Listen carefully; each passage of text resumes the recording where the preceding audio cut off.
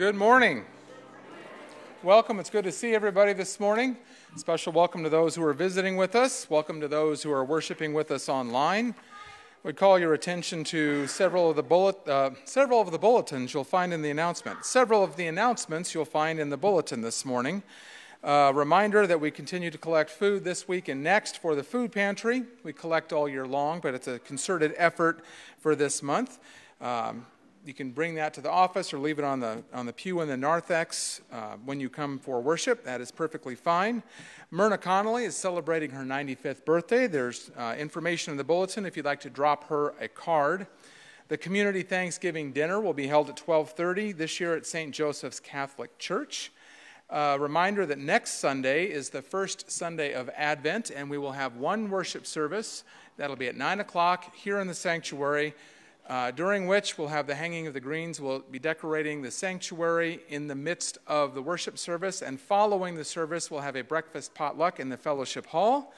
And I've got a clipboard to pass around for that, and also another clipboard because it's time for college care packages, and we need folks to help with that. So, that being said, let us stand and greet one another in the name of Jesus Christ.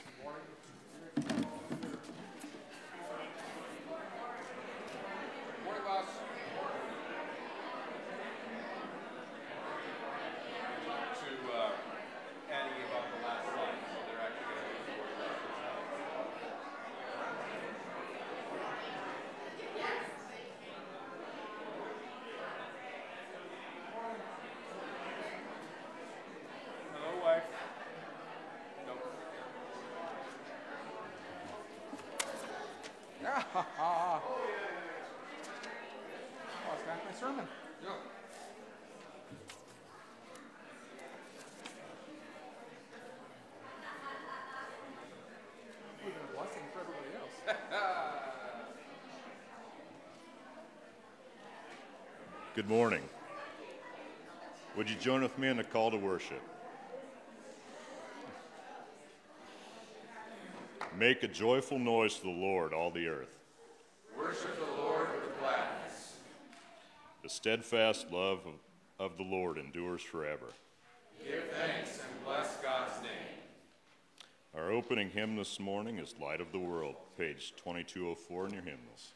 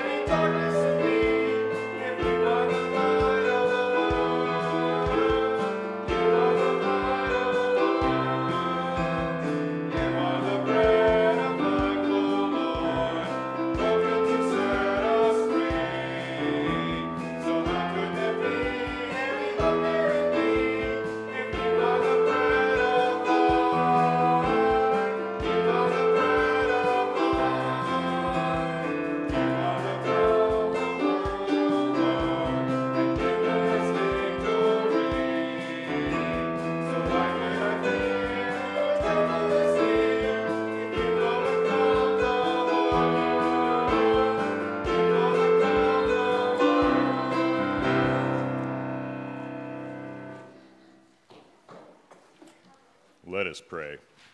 O God, you are eternal salvation and blessedness beyond what we can measure.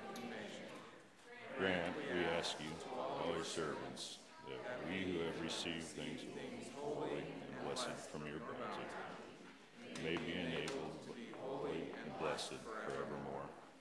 O God, the bread of life, be the guardian of our bodies, be the Savior of our souls, through Jesus Christ our Lord, who with you and the Holy Spirit lives and reigns, one God, forever and ever. Amen. Please be seated if the kids want to grab a bucket for change for change.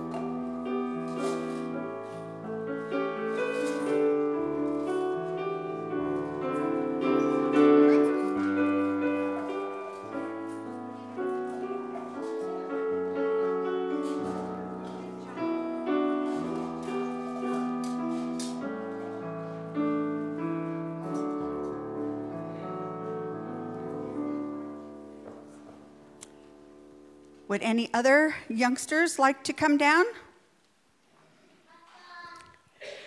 Anybody could come down, right? Anybody's a youngster in God's house, right? Yeah, we all are. Well, I know I'm not Brandy, but Brandy wasn't feeling well today, so you're stuck with me. I have a question. Have you ever been to the zoo? Well, did you get to see everything in one day, or were you kind of sad when it was time to leave? What? You would like to go back? Were you kind of sad when you left? Which is your favorite zoo, Rosemary? The Omaha Zoo. Could you see all of them, everything in one day, though? It's kind of hard to do that, isn't it? Well, what did you like to see at the zoo? A king cobra. Okay. The fox weren't there. What did you like, Hutch? You liked it. Boy, you know what? You guys and Doug wouldn't get along very well. You know what? He doesn't like snakes. What did you like? A turtle. Riker, what did you like? Giraffes. Bo? What? The red panda. What did you like at the zoo? Giraffe. What? What do you like? The tigers? The lions and tigers and bears. Oh my, right? So, you know, I'm asking you that because it's kind of like the day that all these people thought, you know what?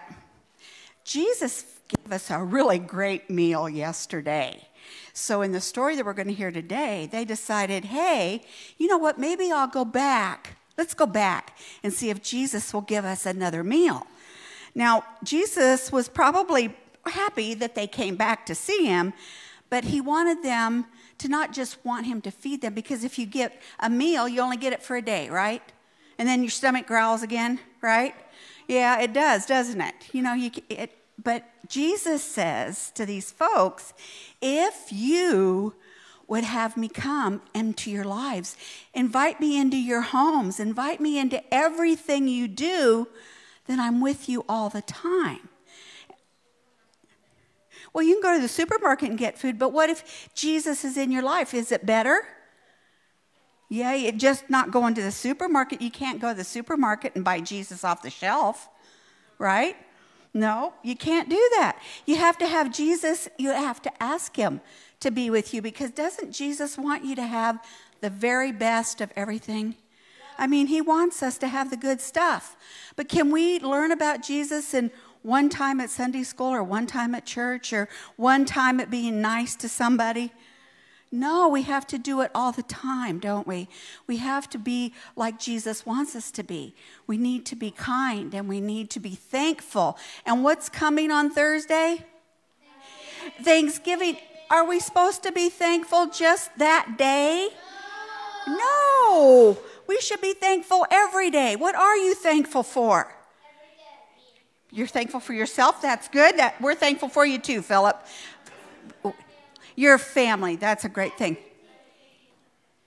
You're thankful for what? Pickles? Yeah, pickles are good. I like them too. And what are you thankful for, Riker? Bo, I'm sorry. God. Macaroni. All right. Well, see, you guys are thankful for food, but are you thankful for Jesus?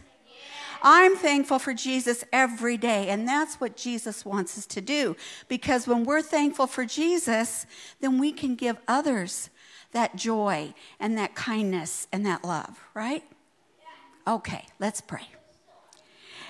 Jesus, we thank you so much for loving us. I thank you for these young people. I thank you for their energy. I thank you for their love. And I thank you for the thankfulness they feel for their families and for food and for all that you give us. So continue to watch over them and bless them, and help us to be thankful every day so that we might share you with everyone in our lives. Amen. Okay, thank you for coming up.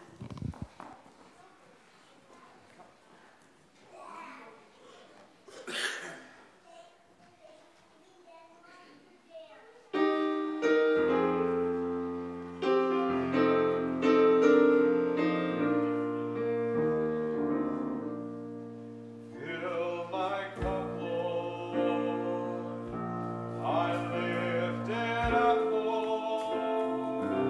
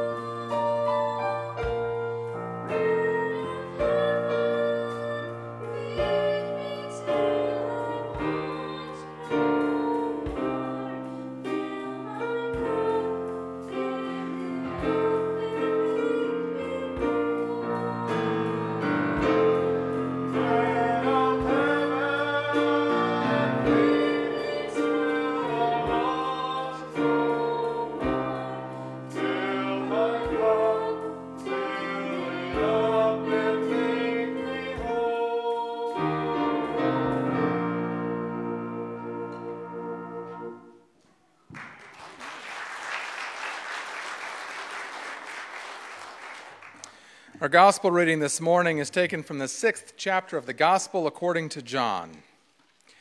When they found him on the other side of the lake, they said to him, "Rabbi, when did you come here?" Jesus answered them, "Very truly I tell you, you were looking for me, not because you saw signs, but because you ate your fill of the loaves. Do not work for the food that perishes, but for the food that endures for eternal life, which the Son of Man will give you. For it is on him that God the Father has set his seal." Then they said to him, What must we do to perform the works of God?" Jesus answered them, "This is the work of God, that you believe in him whom he has sent." So they said to him, "What sign are you going to give us then, so that we may see it and believe you? What work are you performing? Our ancestors ate the manna in the wilderness. As it is written, he gave them bread from heaven to eat." Then Jesus said to them, "Very truly I tell you, it was not Moses who gave you the bread from heaven, but it is my Father who gives you the true bread from heaven. For the bread of God is that which comes down from heaven and gives life to the world." They said to him, "Sir, give us this bread always." Jesus said to them, "I am the bread of life. Whoever comes to me will never be hungry, and whoever believes in me will never be thirsty." Here ends the reading of the word. May God bless its reading and our hearing it. If you're comfortably able to stand, please do so as we sing together number 628, "Eat This Bread."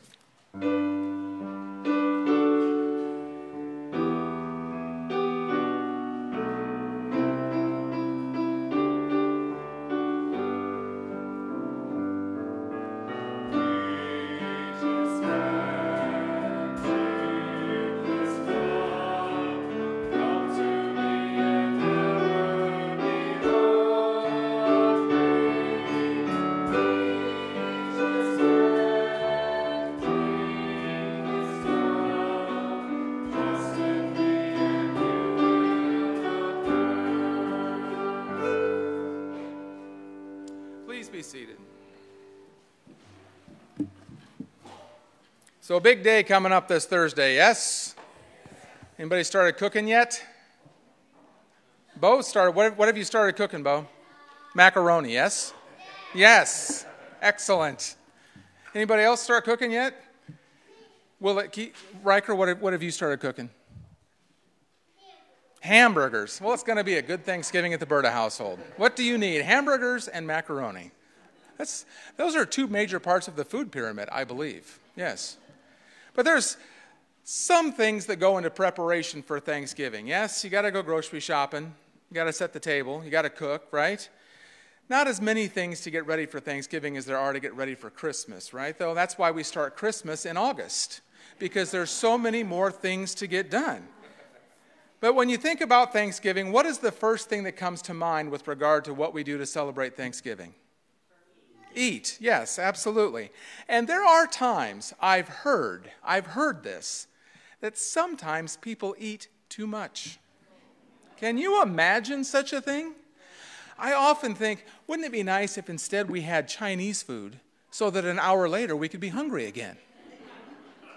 There was one Thanksgiving several years ago when I lived in Alliance. A good friend of ours by the name of Linda, she was also the church organist. She invited our family over for Thanksgiving, and she was still is a fantastic cook. But Linda's and a very wonderful, gracious hostess, but she's like a helicopter hostess. You know what I mean? If she sees the smallest dent in your mashed potatoes, she is over to the stove, fill in the bowl. You need some more mashed potatoes. She never ever ate, I don't think, because she was always serving everybody else. But I ate so much that year, and I collapsed into her recliner, and I have never hurt so bad in all of my life. I tell you, a few years ago I had that car accident with my son, broken wrist, cracked ribs. That was nothing compared to how much I hurt from eating too much at Linda's house for Thanksgiving. And you sometimes feel like, I'm never going to eat again. You ever felt that way? And you just think, oh my goodness. And maybe it's 3 or 4 hours later, you think, yeah, there's still pie, you know. Or maybe it's the next day, maybe it's 2 or 3 days later, but eventually your stomach will start to growl again and things get back to normal. You know what I mean? Has your stomach ever growled so loud that other people have heard it? Has it ever happened at church? Yeah. I was at a funeral one time, and after the committal rites were over, there was military honors afterward, and I was standing there. Next to the funeral director was not Mike. Don't worry, I'm not going to throw you under the bus. And his stomach growled so loud I could feel the earthquake beneath my feet. It was so stinking loud. And I meant to say something after everything got over, but I kind of forgot because, I'm getting older and I don't remember things the way I used to. But I had to bite my lip. I mean, it was that loud. I was certain that everybody there could have heard this over the gunfire, I'm telling you. It was just, sometimes that happens. And that is how our body reminds us that it's time to eat, yes? Sometimes we get embarrassed by it, but we really shouldn't because it's just a natural thing. It happens. It's our body's way of saying, it's time to eat something. But I wonder, what do our souls do to remind us that we need more spiritual food? Now hold that thought for just a few moments. We think about Thanksgiving, and it is a primarily American holiday. I was watching a late night show the other night, and one of the guests grew up in another country, and the host asked, "Do you celebrate Thanksgiving?" And he said, "Well, not the way we do here, but yeah, there's Thanksgiving, observations and celebrations in my home country." And it just reminded me that, Americans and even Christians don't have a corner on the market with regard to being thankful. That is a worldwide attribute to which everybody tries to adhere. I mean, yeah, some people are better about it than others. I mean, I completely get that, but it's all over the place. It's not just us. The turkey, yeah. Black Friday, yeah, definitely. Macy's Thanksgiving Parade, absolutely. But being thankful in and of itself is, I think it's just ingrained within us as human beings. But as Christians, we're called to remember that more than just one day a year, but every single day of the year. Now, in the passage this morning, this is right after Jesus had fed the 5,000. You know the story with the loaves and the fishes, yes? Yes? All right. So as Kim said, they came back. It's like, well, maybe he's got some more. Maybe he's got some leftovers. And we know there were leftovers because the scriptures tell us that everybody had their fill and there was still some left over. And do you know why there was leftovers? Because fish is nasty. Just going to lay that out there. Nobody wanted the fish. It's kind of like, the jellied cranberry stuff, it's just keep passing anyway. And yes, I know some of you like the jellied cranberry. I don't want to hear about it. God bless you. That's fine. But they get into this discussion with Jesus, as is often the case with the disciples or even others, this question and answer back and forth, trying to find out what Jesus is going to say about this, that, and the other. And sometimes it's kind of a spirited debate. But in this particular passage, Jesus is speaking just a little bit more metaphorically than usual. And sometimes there are folks who don't want to deal with metaphors. They only want black and white, concrete, yes or no answers, and that's all there is to it. They're not able to think in that abstract kind of way, but that's what Jesus is asking them to do in this way. He says, you people, you're just here because you ate enough, but I've got a different kind of bread that will help you be sustained all through your life and even into the next life. But they couldn't comprehend that because they wanted more pizza. You know what I mean? Where is the food, Jesus? And he says, no. There's something better. And this whole passage, if you think about it, is very, very similar to the conversation that Jesus had with the woman at the well. Remember, she came to draw water, and she came at a different time of day because she was an outcast. And then she's talking to Jesus. She shouldn't have been doing that. Jesus was talking to her. He shouldn't have been doing that. And finally he says, I can give you water that means you will never thirst again.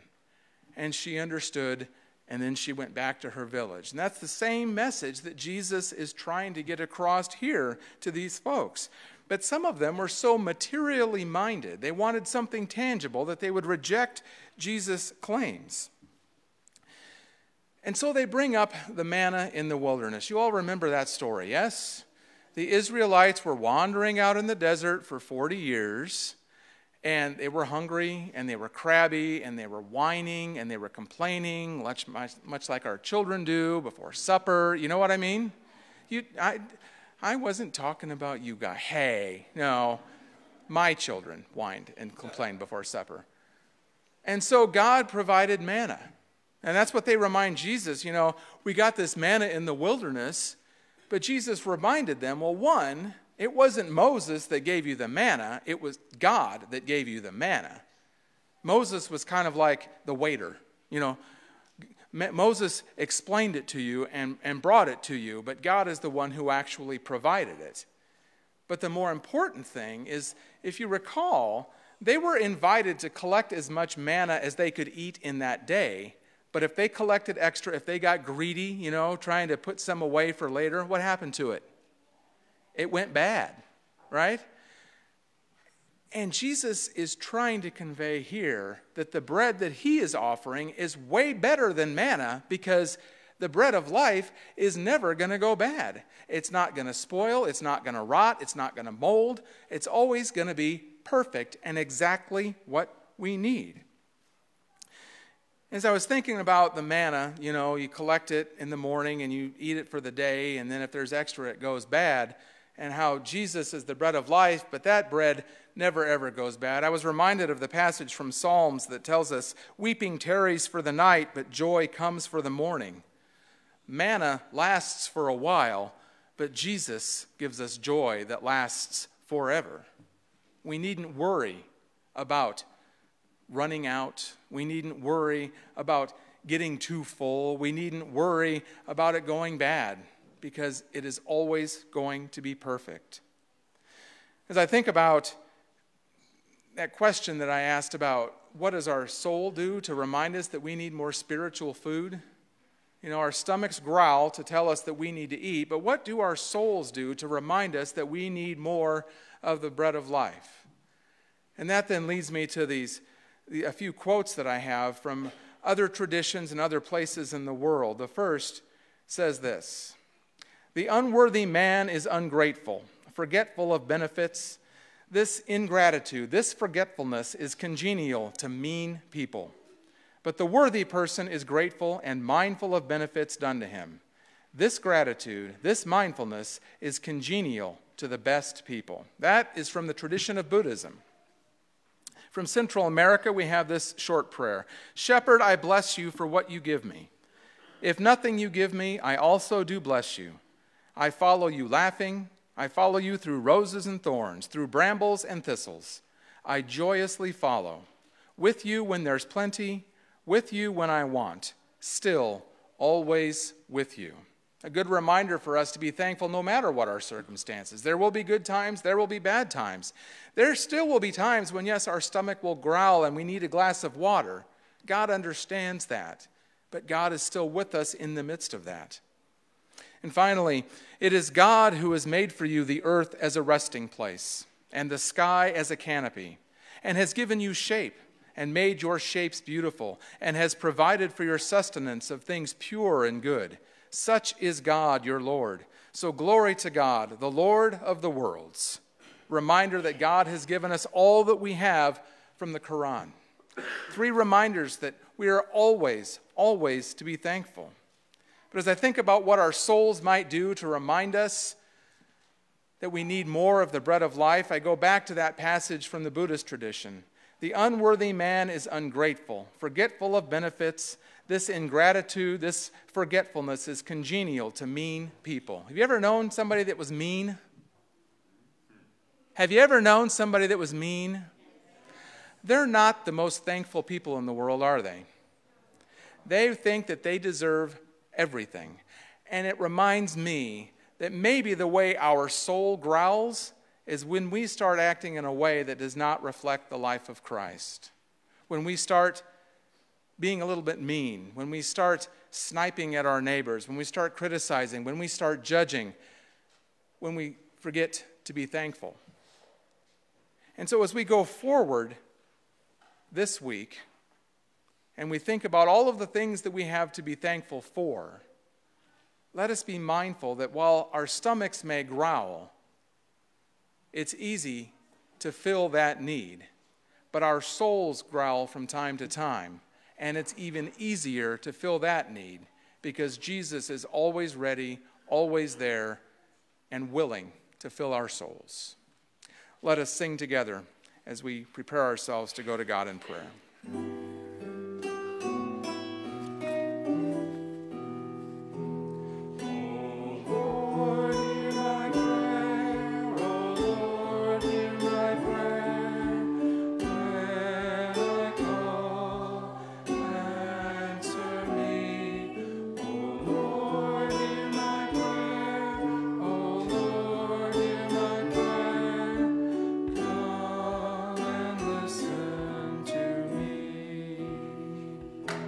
Let us pray.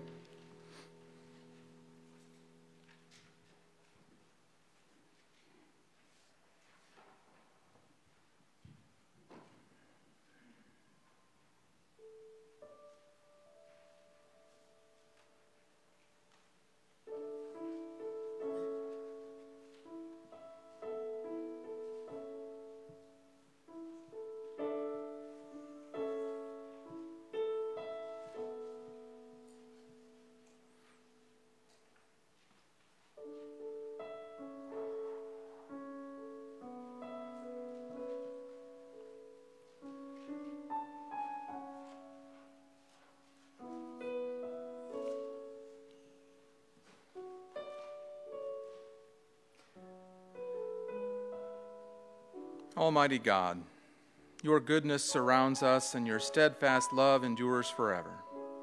We enter your gates with thanksgiving, and we come into your courts to sing our praise, blessing your glorious and holy name. You've made us your people, and you care for us as your own flock. When our forebears wandered in the desert, you provided manna for their food. Each day of our lives, you provide for the needs of our bodies through the bounty of creation. Your gifts are not sparse. You open your hand, and we are fed in plenty. But we do not always live thankfully. We take for granted the food that we eat, the hands that grow it, and the land from which it comes. We waste much without regard to those among us who are hungry. In our greed, we destroy your creation and thereby dishonor you, the author and creator of the world. Forgive our sins, O God. Turn our hearts from selfishness. Restore us to obedience and rejoicing. Let your mercy lead us into proclaiming your worthiness throughout creation. Make us agents of your compassion to those who lack what they need. We know, God, that the pain of disease and infirmity drains the life out of persons we love. We know that the pain of loss weighs heavy upon the hearts of others that we know and love. This day we lift up the family of Joanne Edgecombe, the Duba family, Jerry and Tina Lowenstein, Donna Best and family, Bob Grosser, the people of Ukraine, and those dealing with violence all over the world, but especially this day, those in Virginia and Idaho and Colorado. Grant your peace to all who suffer from affliction, that they may be raised up to offer their thanks for your goodness. Visit the dying and grant hope to all who mourn, that your steadfast love may be made manifest. Deliver us from anxiety and let us dwell in confidence as we make our requests known to you. Hear and answer us as you deem best for us. For we pray these things in the name of Jesus Christ our Lord, who taught us to pray. Our Father, who art in heaven, hallowed be thy name. Thy kingdom come, thy will be done, on earth as it is in heaven. Give us this day our daily bread, and forgive us our trespasses, as we forgive those who trespass against us. And lead us not into temptation, but deliver us from evil. For thine is the kingdom, and the power, glory forever. Amen.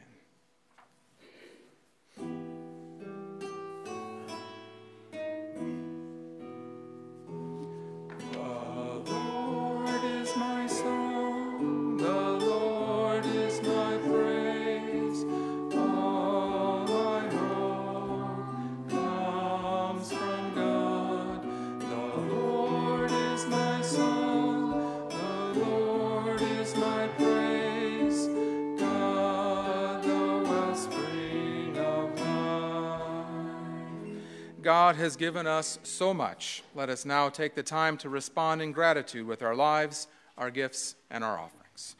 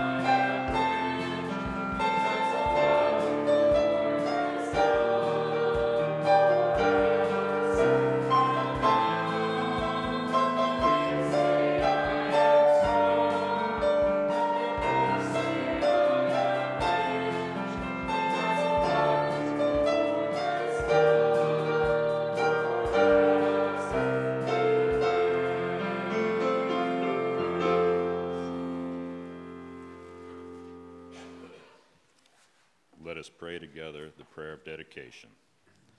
O God, in response to all we have which comes from your hand of mercy, receive these gifts, which are the product of our labors, and let us not forget the better part of our offering, which is our devotion to the words of life we have received from Christ our Lord, in whose name we pray.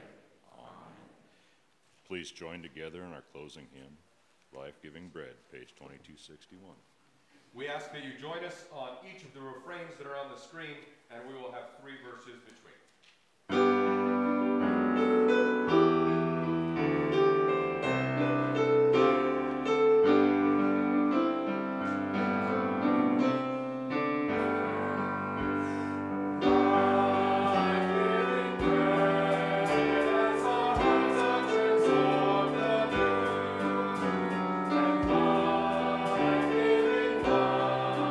May we share it alive with you.